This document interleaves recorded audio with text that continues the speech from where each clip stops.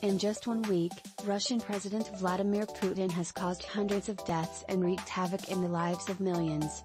He has also begun the destruction of the Ukrainian and Russian economies, making Russia a global economic pariah is a dubious achievement, and it will take years for the citizens of both countries to recover.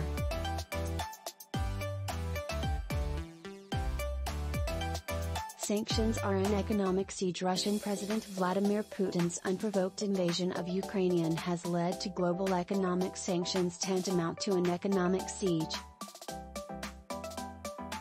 Starting on February 21, the U.S. imposed sanctions under Executive Order 14,065 prohibiting all new investment, trade, and financing by U.S. persons to, from, or in the so-called Donetsk People's Republic, DNR, or Luhansk People's Republic, LNR, regions of eastern Ukraine. 3 days later, th.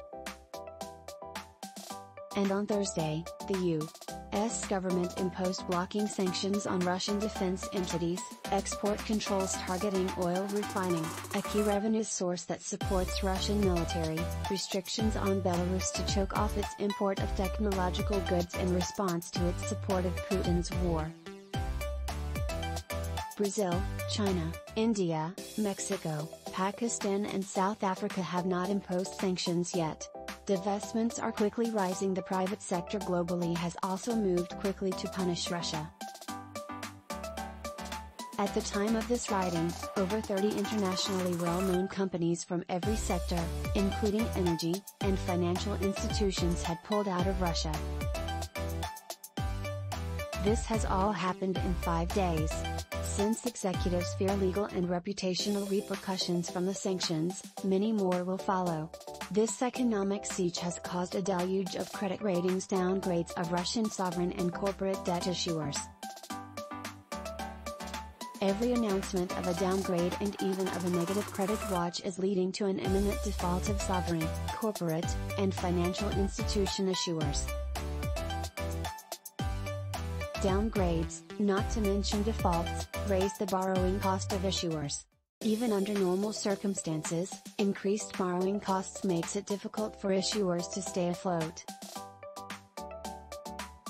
Now, this is practically impossible, since the Russian economy is under siege caused by continually increasing and intensifying sanctions and divestments. On Friday, February 25, S&P Global Ratings was the first rating agency to open the floodgates of Russian downgrades.